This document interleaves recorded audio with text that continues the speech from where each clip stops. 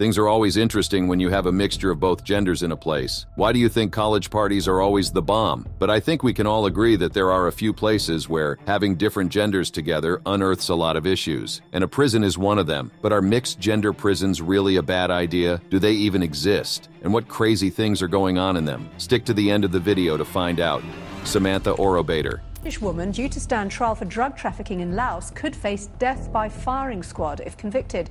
As ironic as this may sound, what saved this prisoner's life was the fact that she was carrying someone's life inside of her. But here's the plot twist. She wasn't pregnant before she was detained, so that means one thing and one thing only. She got pregnant while she was in prison. But how did that happen when she was placed in an all-female prison? Well, to take you full circle on what transpired, we have to go back to how it all started during a summer vacation in Southeast Asia. Samantha Orobater had initially told her family in the UK where she was residing that she was going on vacation to the Netherlands in August 2008. From Amsterdam, she traveled to Thailand and then to Laos, where she was arrested after being caught with more than half a kilo of heroin. She pleaded that she had been forced to carry the drugs to Australia by 2 Nigerian men who had raped her and then threatened to seize her passport and even kill her if she didn't. Now, the Laos government may make hundreds of millions of dollars from tourism every year, but they didn't take things lightly with drug traffickers and weren't about to make an exception. Attempting to smuggle as much heroin as Samantha did was enough to face execution, but given the circumstance of things, they would later reconsider letting justice be obstructed a little bit. Besides, 35,000 British tourists alone visit the nation of Laos every year. Obviously, tourism is a big source of income for the country, so having a British national on death row doesn't exactly spell welcome to our country, dear foreigner. Nevertheless, the authorities were still keen on giving Samantha capital punishment without the case going public in the international community. Samantha would escape death row quite all right, but not in the way you would imagine. She was first kept in Phon Thong Prison, a mixed prison known for housing foreigners who have been convicted of crimes in the Laos capital of Vientiane. There, she miraculously got pregnant after 4 months of stay. When journalists started reporting on the incident, not knowing the full story, they jumped to the easiest conclusion that they could think of: rape. It was the most logical answer, and it gained her a lot of sympathy in the eyes of the public. A pregnant woman facing a firing squad? Anybody with a heart would feel sorry for her. This put the Laos authorities in a tighter spot, and they needed to change the narrative. So, with a baby cooking in her stomach, Samantha couldn't face the death penalty because pregnant women cannot be put on death row. Figuratively, you would say she dodged a bullet, but in the literal sense of things, she stopped one from being fired her way, or at least her baby did. As for the rape case, it was later debunked, and according to Samantha, her baby's father was actually another Briton, John Watson, who was facing life for drug trafficking. But this is not the case of finding love in a hopeless place. As far as Samantha is concerned, she didn't get intimate with Watson. The man only donated his sperm to her, which she injected into her system, and as proof, a syringe was found in Samantha's belongings, suggesting she deliberately got pregnant by artificial insemination. The only way she could save her life was by creating one. It was the only move she had in her arsenal, and it had paid off. Samantha and Watson were happy for different reasons. As for Samantha, she had bought time for herself. Because Laos laws did not allow pregnant women to be put on death row, she was then convicted to life imprisonment instead. And as for John, he was just happy to be a father again. Life imprisonment had made him depressed, and being a father again lifted his spirit. With the help of the UK authorities, Samantha was transferred to the UK, where she is currently serving her sentence in Holloway Prison, North London. Samantha's story is nothing short of a crazy one, but this next tale could easily be mistaken for a modern-day version of Bonnie and Clyde.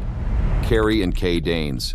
Before Samantha's case went viral, 2 lovebirds had put the country of Laos and their criminal foreign nationals on world news. Carrie Danes had taken an extended leave without pay from the Australian Army after over 2 decades of service. He worked as a manager with his wife for Laos Securicor, a private security provider which had clientele that included the country's biggest sapphire mine, Gem Mining Laos, which would turn out to be the reason for their ill fate. When the original owners of the mining company, Jefferson and Bruns, fled the country to Thailand, they appointed Carrie and his wife as supervisors of their company. The couple probably should have taken a hint that all was not well, but they instead saw it as an opportunity to run the mining company on the advice of Carrie's lawyer. They didn't know that the owners were owing their investors a lot of money already, and worse, were already in the bad books of the government. Carrie had even gone ahead to accuse the government of corruption and greed, but even though he soon realized his mistake, things were about to become even worse for him and his wife. 2 months later, Carrie was arrested for exporting sapphires, which the Lao government had deemed deemed illegal for the gem mining Lao company. The previous year, in December 1999, Kay Danes tried to flee the country on foot with their kids the same day, only to be apprehended by police at the border between Laos and Thailand. This was far from the Christmas the Danes had planned. Their 2 kids were sent back to Australia, but Carrie and Kay remained detained for months in conditions that were straining not just on themselves, but also on their marriage. Married couples spend a lot of time in a lot of places, on vacations, at home with family, and some even share a workplace. But for these two, prison was somewhere they'd be spending not the most quality time together. And guess which prison they were sent to? Yep, Phan Thong Prison, same as Samantha some years later. Carrie and Kay Danes may be husband and wife who served in a mixed prison facility, but there, they were not treated like so. Communication was prohibited, which meant that they could only talk with their eyes and share a few secret whispers. Can you imagine not being able to freely interact with someone you're lawfully wedded to? And to make matters worse, restricted interaction was not the biggest problem they were facing.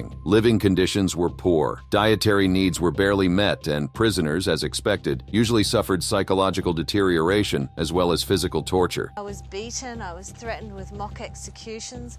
I had a pistol hit in the back of my head.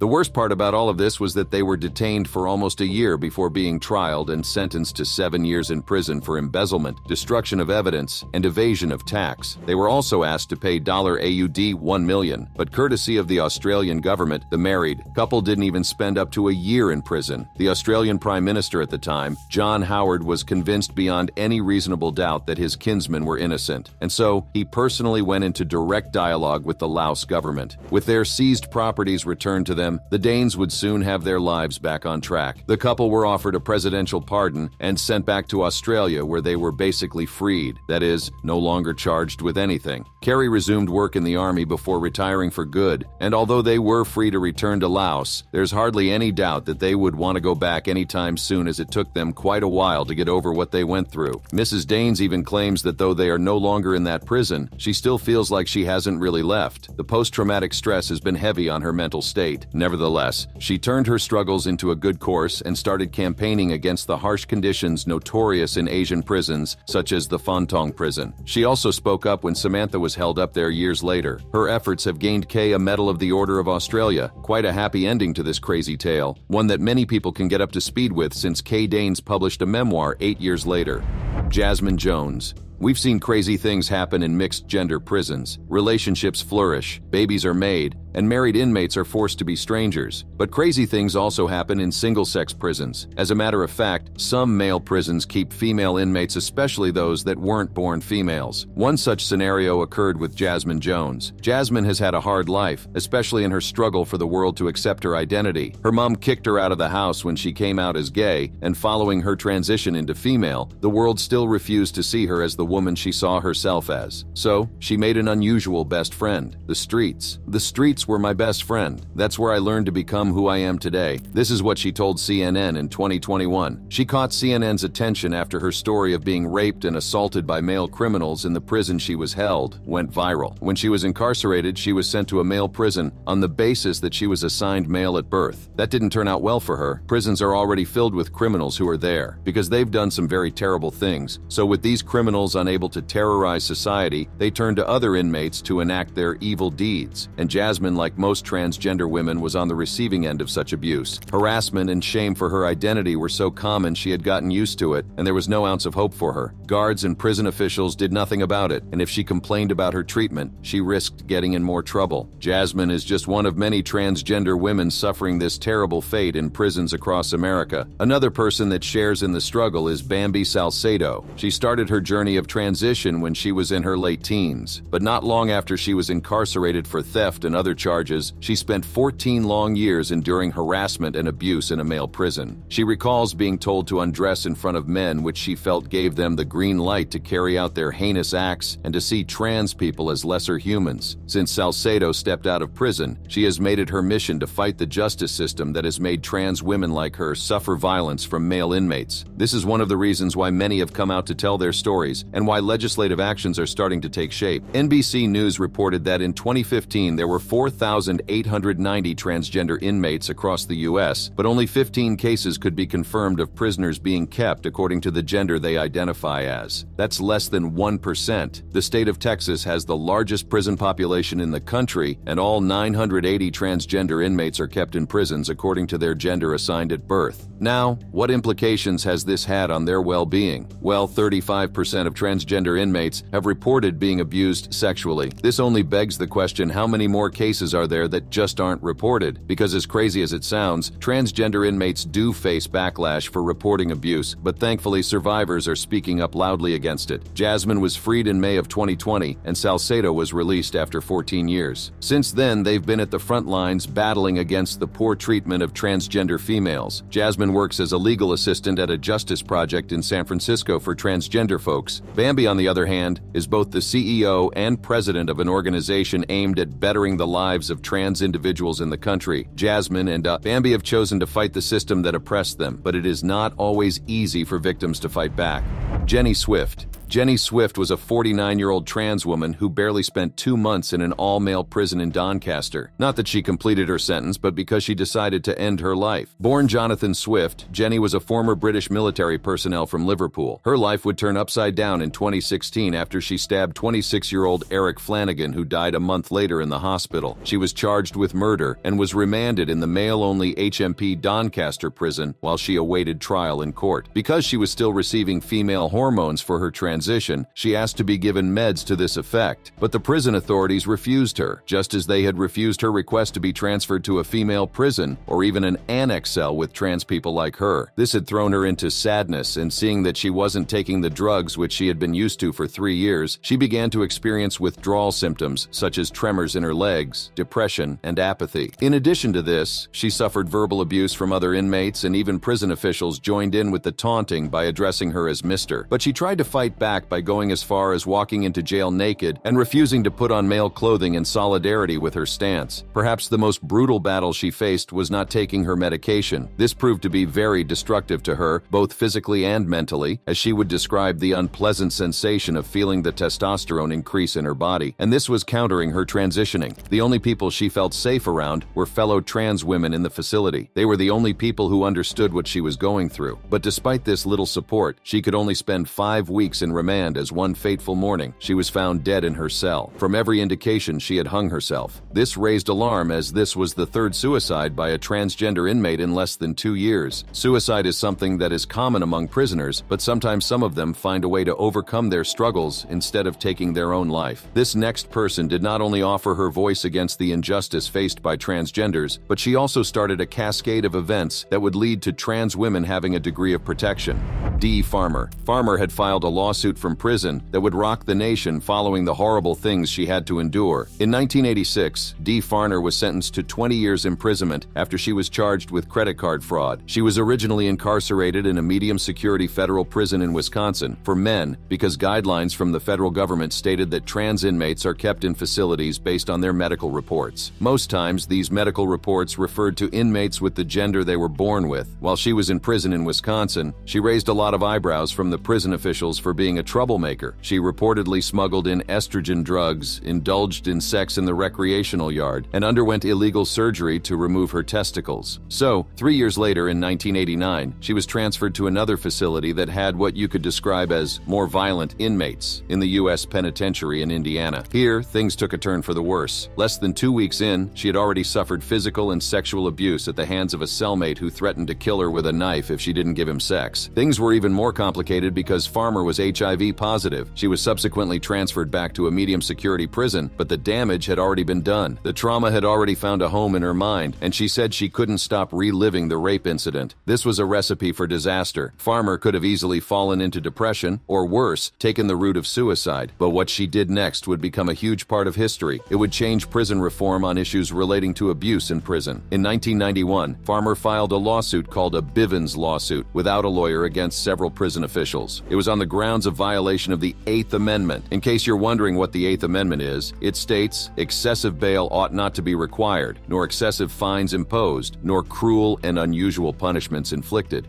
So when prison officials are indifferent and negligent to the risk of violence an inmate faces, they have violated that inmate's right to the 8th Amendment, and that's exactly how Farmer felt. She believed the prison officials knew her safety was jeopardized by being a transgender female, but they still left her in a male facility. In the initial hearing of the trial, the court did acknowledge that prison officials have the duty to protect inmates from acts of violence outside of their judicial punishment, especially when they know certain inmates face high risks of such. Things could not have been looking any better for Farmer. This case soon became a high-profile one as it reached the Supreme Court. But unfortunately, after 1 year of legal deliberation, the case was dismissed on grounds of lack of sufficient evidence that she suffered the abuse she claimed, especially when only one of the prison officials admitted to her being raped. After her appeal was denied, things would turn around for the better when she petitioned the Supreme Court. This is where she gained more support, especially after the America Civil Liberties Union's National Prison Project provided lawyers to help her out. This was the first case of its kind to reach the Supreme Court, and it served as a standard for many other cases just like it. But most importantly, it brought about policy change as 9 years after, the PREA bill was passed into law, which put measures in place to protect inmates. One such measure was the consideration of cases individually to determine what prison to send inmates to. Today, the name Farmer is mentioned in courts across America by lawyers anytime prison cases concerning human rights violations and sexual abuse were deliberated. Who would have thought that sending a transgender woman to a male prison would revolutionize the prison justice system? We have seen trans women suffer in male-only prisons, but what happens when a transgender male is kept in a female facility?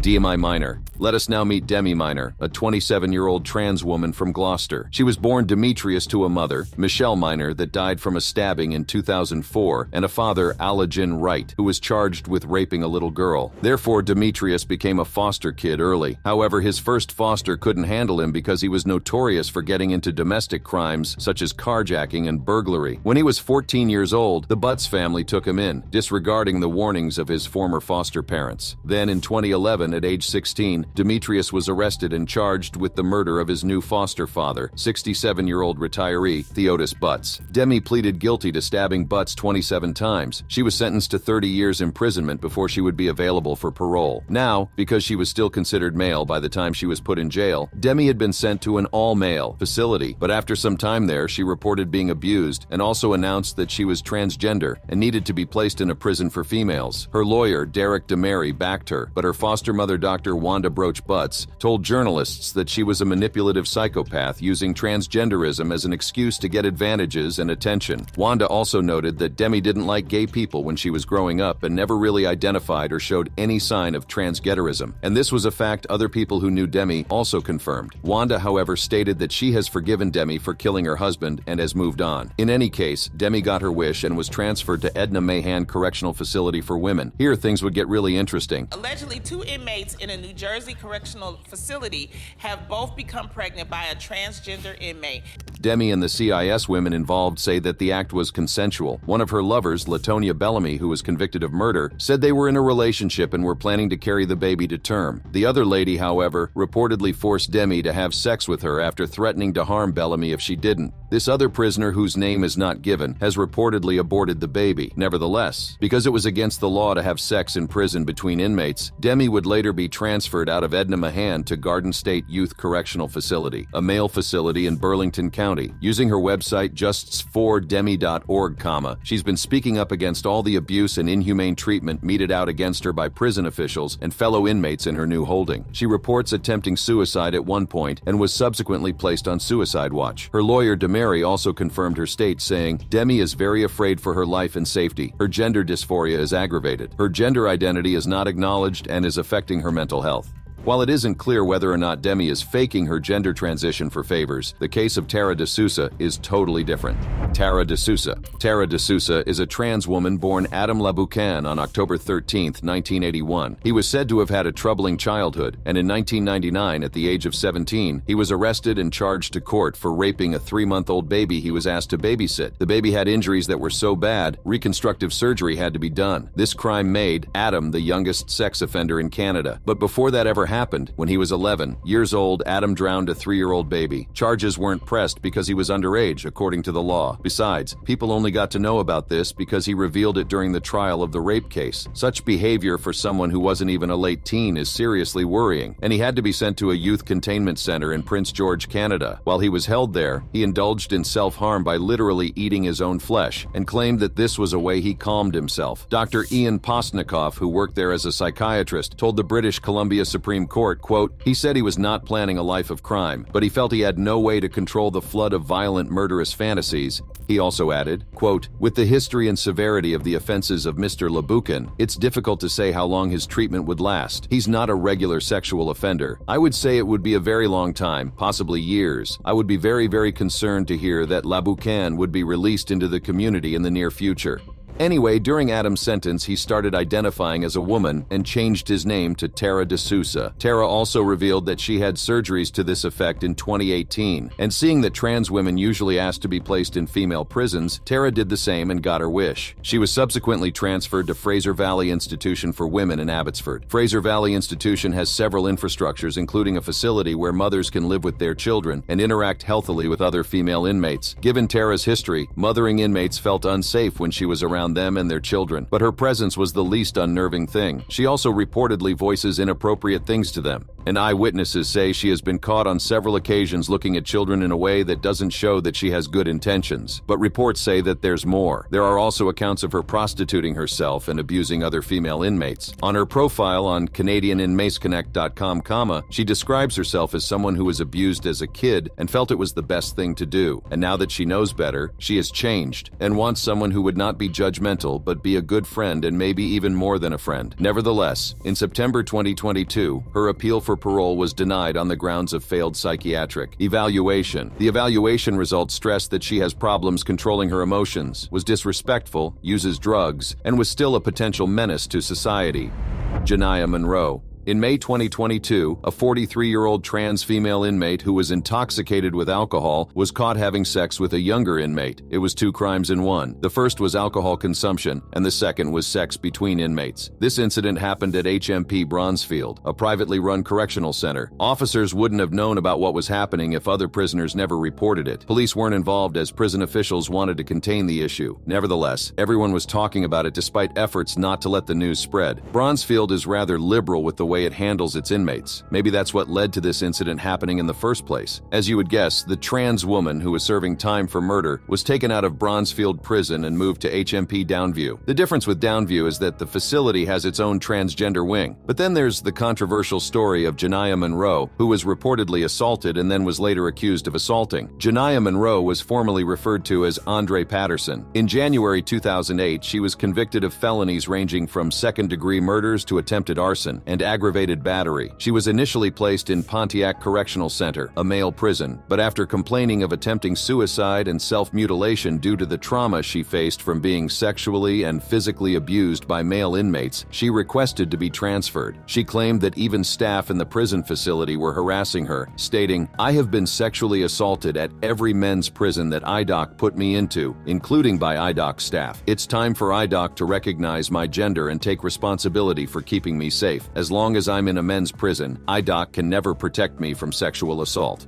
She was referring to the Illinois Department of Corrections in her statement, and her lawyers also backed up her claim and proceeded to file a lawsuit in 2019 on her behalf against IDOC. Her transfer was granted and she was headed to Logan Correctional Center, but after a while there, her story turned around completely. From complaining about being misgendered and harassed, she was accused of raping multiple female inmates. The news headlines quickly turned to transgender inmate accused of rape. She reportedly assaulted multiple inmates sexually and was said to have stopped taking her hormonal drugs, which indicated that she didn't want to transition anymore. However, her attorney, Alan Mills, debunked these claims and holds that the only sex she had inside the prison was consensual. There continue to be several other cases like this, and they are never short of controversies, from marriages nearly turning estranged to activities ending with literal life-saving pregnancies and traumatic experiences triggering activism and prison reform. There are a lot of crazy things that go on in a prison, but which story was the craziest to you? And do you think it can top this next story in the video on your screen? Click the card and let's find out.